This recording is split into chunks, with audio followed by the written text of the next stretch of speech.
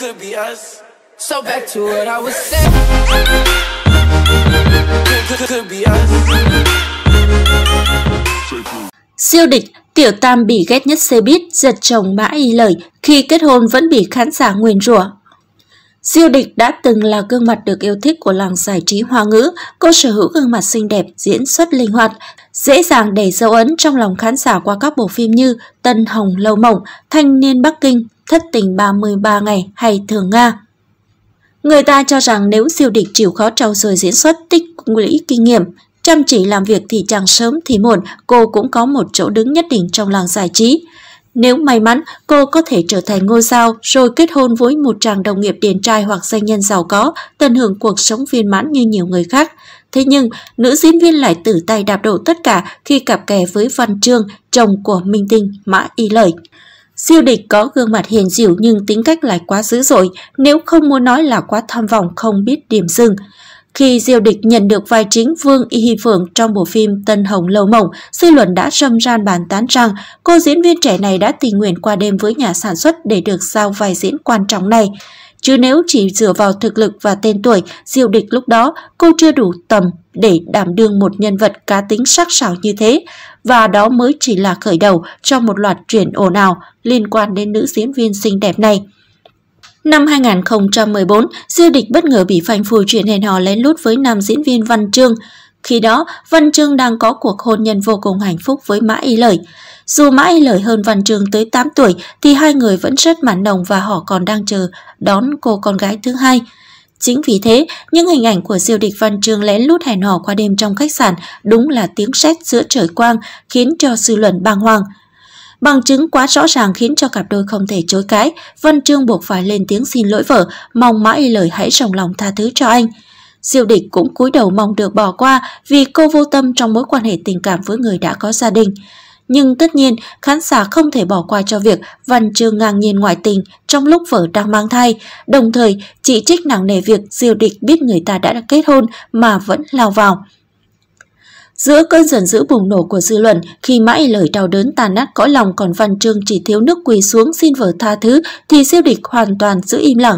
Chỉ có một người bạn của cô tiết lộ rằng siêu địch hoàn toàn bị Văn Chương lừa gạt, tin vào những lời hứa hẹn rằng anh ta sắp ly hôn nên mới xà chân lỡ bước làm kẻ thứ ba, rằng siêu địch đã từng cắn răng phá thai vì Văn Chương muốn thế, rằng cô cũng đau đớn trong cuộc tình vụng trộm này. Tuy nhiên, chẳng mấy ai tin vào những lời kể khổ này cả, mọi người đều cho rằng đó chỉ là chiêu khổ nhục kế mà siêu địch bày ra để tẩy trắng cho mình mà thôi. Siêu địch bị tẩy chay dữ dội đến nỗi sự nghiệp xuống dốc không phanh, không còn đạo diễn nào dám mời cô đóng phim, chẳng nhãn hàng nào dám hợp tác, tụt hạng xuống làm sao hạng B và chỉ còn được đóng vai phụ. Điều tréo ngoe là Văn Chương sau khi được vợ tha thứ đã tiếp tục duy trì được tên tuổi của mình, vẫn có vợ con đầm ấm ở bên, còn siêu địch chịu cảnh trắng tay. Cô bị gọi là hồ ly tinh, là ác nữ bị cả Trung Quốc ghét bỏ hắt hủi.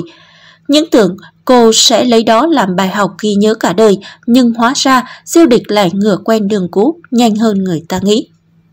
Không lâu sau, cô lại có quan hệ thân thiết đặc biệt với ca sĩ Lý Uy, dù anh đã có bạn gái. Mọi chuyện rùm beng đến mức cô gái này phải lên mạng xã hội tố cáo siêu địch là kẻ thứ ba đáng ghét.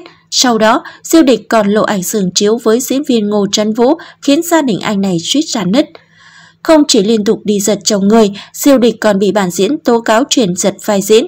Nữ diễn viên Diệp Thanh từng công khai viết trên trang cá nhân rằng người phụ nữ đó đúng là mặt dày, phàm thứ gì cũng muốn tranh đoạt lấy, đây không phải là chuyện lần một lần hai, làm người phải có nguyên tắc, cô đúng là kẻ tham lam. Tất cả chỉ vì Diệp Thanh quá tức giận khi bị siêu địch chiếm mất một dự án lẽ ra đã thuộc về mình. Và có một điều chẳng ai ngờ được, đó là một hồ ly tinh chuyên giật chồng người như siêu địch cũng có ngày gặp được chân ái. Vào tháng 3 năm 2018, siêu địch khoe rằng cô đã được bạn trai cầu hôn, thậm chí người này còn là một doanh nhân giàu có, đã chọn ngày siêu địch đón sinh nhật lần thứ 36 để nói lời cầu hôn cô trong một không gian vô cùng lãng mạn. Thường thì những nghệ sĩ khi sắp kết hôn sẽ được mọi lời chúc phúc, chỉ riêng siêu địch là không. Cư dân mạng vẫn đào bới chuyện năm xưa để chỉ trích cô, vẫn gọi cô là kẻ thứ ba xấu xa và cho rằng người như siêu địch không xứng đáng được hưởng hạnh phúc. Hàng ngàn netizen để lại bình luận chỉ trích phía dưới bài đăng của siêu địch. Cô ta chính là người thứ ba, thế mà tôi vừa thấy ai đó nói cô ta là cô gái tốt. ai nói người thứ ba là cô gái tốt cơ. Người thứ ba vĩnh viễn là người thứ ba, cả đời đeo trên lưng danh hiệu đấy nhé, ai cũng sẽ phải chịu trách nhiệm vì việc của mình đã làm mà thôi. Có một số việc không phải bạn hối lỗi rồi thì có thể sửa chữa. Chúc mừng, đừng phá gia đình người khác nữa nhé. Có lẽ vì thế mà sau khi khoe chuyện cầu hôn, Diêu Định buộc phải giữ kín cuộc sống riêng tư của mình. Một lần làm kẻ thứ ba thì suốt đời chẳng bao giờ xóa được sạch vết nhơ này.